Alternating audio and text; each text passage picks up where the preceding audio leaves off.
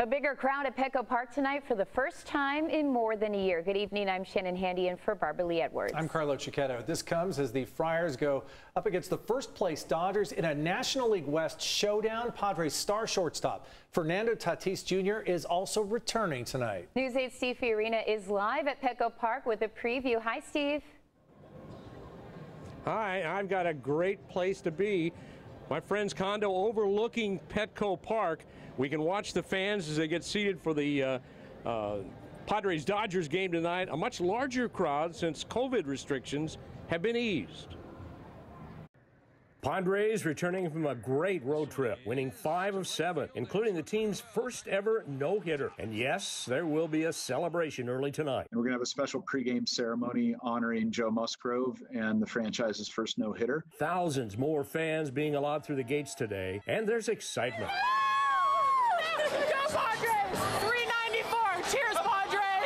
Wow, can't wait to be back. It was awesome. We anticipate attendance capacity will increase from about 10,000 to about 15,250 for this homestand. Huge revenue losses reported from the pandemic, $2.5 billion across the board in Major League Baseball. The Padres down $53 million so far, but the 2021 season is upon us. We got a great team. We got everything, pitching, batting. Got everything. The expected return of shortstop Fernando Tatis Jr. from the injured list, another reason fans are charged up. Oh yeah, Tatis. Seating will include socially distanced sections as before, but not all. We've kind of manifested the ballpark in response to what our members told us, and it's about 25-ish sections that are going to be the fully vaccinated sections. The guidelines call for those 13 or older to show proof of vaccination, either paper or digital, showing you've had both of the Moderna or Pfizer shots, or the single Johnson & Johnson injection, or show proof of a negative COVID test within the past 72 hours. Once inside the ballpark, masking will stay the same, concessions will be fully reopened, and we'll watch Padres baseball in all its glory. Good luck finding a seat. Most of these games are sold out. However, if you go down to the old Park at the Park, now called Gallagher Square, you might find something down there. There are a few people as well. Or you could be really lucky and have the balcony overlooking the park. Go Padres! Beat Dodgers! Shannon, Carlo, eat your hearts out. So, Steve, we're all here, Carlene, Carlo, and I, very jealous. 2 questions. 1, are you going to put that mic down and grab a cocktail right now? And 2, when can we come over? What time are you guys off the set? 11:35. Carlo? It might be over, 11:35. Oh. You go enjoy that game. I would guess. You go enjoy that game, Steve. We will. We're a little bit jealous of you. Have a good night. I'll bet you are. All right, switching gears now. Search teams will be out in force again this weekend looking for Maya Miliete, a Chula Vista mother of 3 who has been missing for more than 3 months. As News 8's David Goffredson reports, Maya's family is heading to Anza Borrego Desert in off-road vehicles. There's going to be a family-led search in the Anza Borrego Desert. The meetup point for the search is known as the Hollywood and Vine campsite in the Anza Borrego Desert.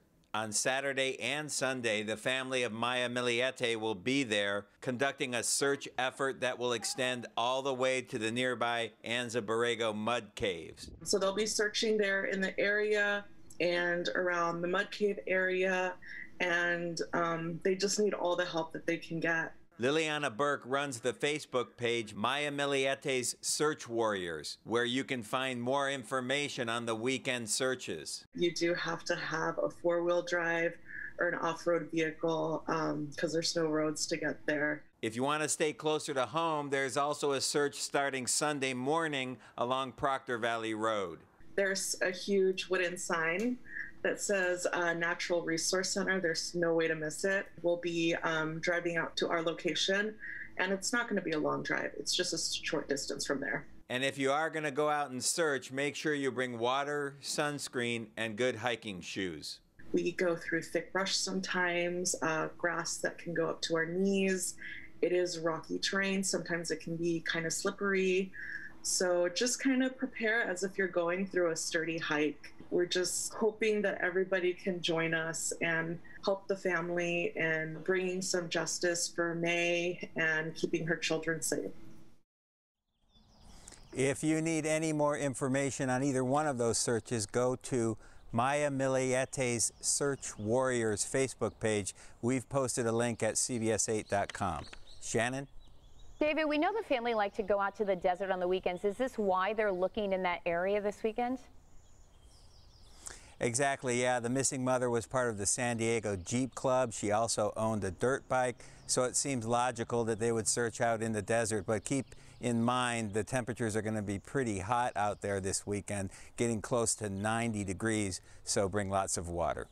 All right, David Gopperson, you've been covering this story so well for us. Thank you. San Diego police need your help to find a driver they say hit a woman in Mission Valley and drove away. The 71-year-old woman was near the front entrance of the Lowe's store on Northside Drive on Wednesday afternoon when someone in this car, a gold 2003 Honda Accord, struck her.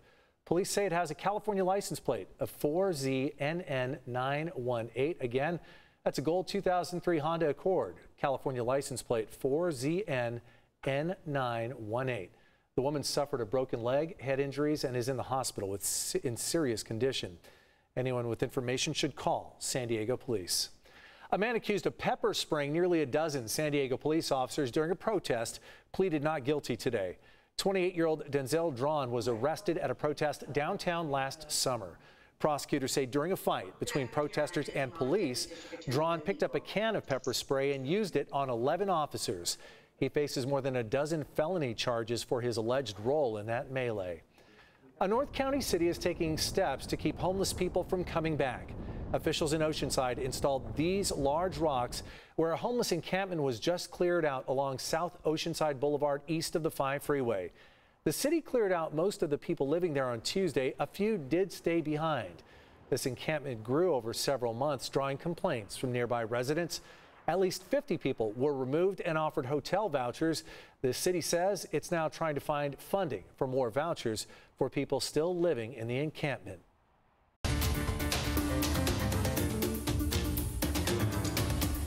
Today, thousands lined up in South San Diego for a chance to get a shot during a pop-up vaccination event at Southwestern College. Officials estimate there were around 2,000 people lined up this morning for a chance to get one of 400 available doses of the Pfizer vaccine. It feels really exciting. It feels like things are finally looking up. There's going to be a change. No appointments were necessary today, and shots were given on a first-come, first-served basis, but only to people in certain South San Diego zip codes. The rush is sure to grow across the county this weekend as all Californians 16 and older are now eligible as of yesterday.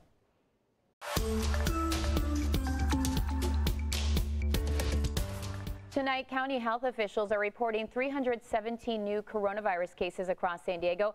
That represents 2% of 18,000 tests. Total COVID-related hospitalizations rose by 1 to 183. The ICU count fell by 2 to 60. 9 additional deaths are being reported tonight. That total is now 3,662. This week is National Dog Bite Prevention Week, and State Farm Insurance has released disturbing new statistics on a dramatic increase in dog bites in 2020, especially in California. As News 8's Alicia Summers reports, the lockdowns could be to blame.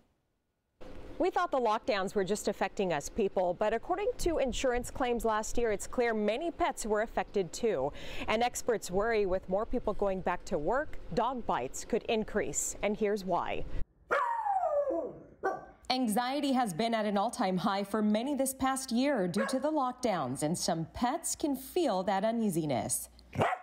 When people are stressed out at home, dogs can act out with barking, destroying, and biting. Just in 2020, California was the #1 dog biting statistics throughout all of State Farm. We had over 400 dog bites and $26 million worth of claims paid out. According to State Farm, nationwide, more than 3,100 bites and more than $157 million were paid out in claims. The highest number of bites was recorded in March, the start of the lockdown. Anxiety is a little bit up, having to be home all the time, between kids, work, Zoom, that whole quarantine life. And the dogs are feeling that same anxiety and effect as well. Also, many people adopted dogs during the pandemic, which means new pets may experience anxiety as their humans leave to go back to work and other activities. Slowly wean yourself away. Don't just be gone one day, after you've been home 24/7 for a year. What's more, with dog parks closed during much of the lockdown, puppies were not able to develop social skills.